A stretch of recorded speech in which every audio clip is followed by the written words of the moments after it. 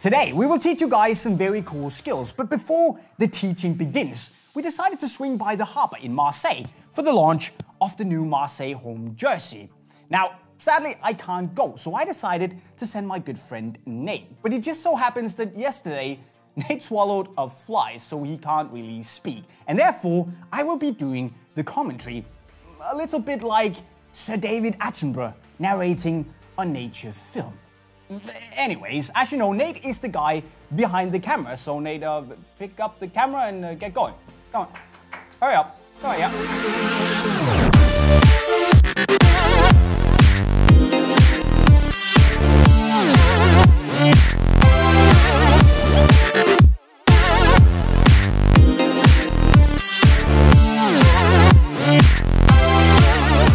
Okay, Nate, great job.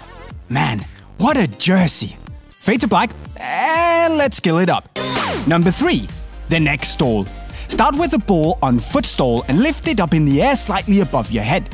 As the ball is on its way down, bend forward and catch it on your neck. Remember to look up in order to lock the ball in place.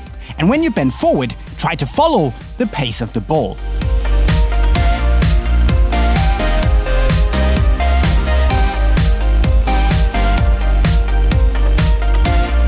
Number 2, the catch and turn. For this move, we will need to rely on our surroundings. Chip the ball against the wall, and when it bounces back, catch it between your legs. Now, drop it down and catch it between your ankles. Twist your body while sliding the ball up your calf and catch it. When you turn, do a small jump.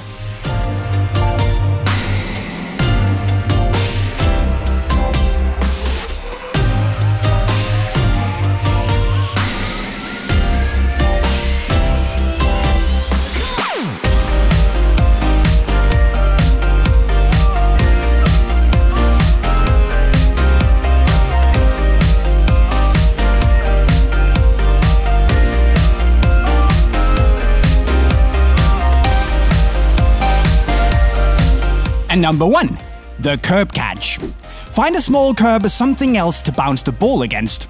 Do a soul roll, step in front of the ball and catch it with your hamstring. Make sure to stretch out the ankle in order to lock the ball in. It's all about finding the right speed to land the move. So good luck.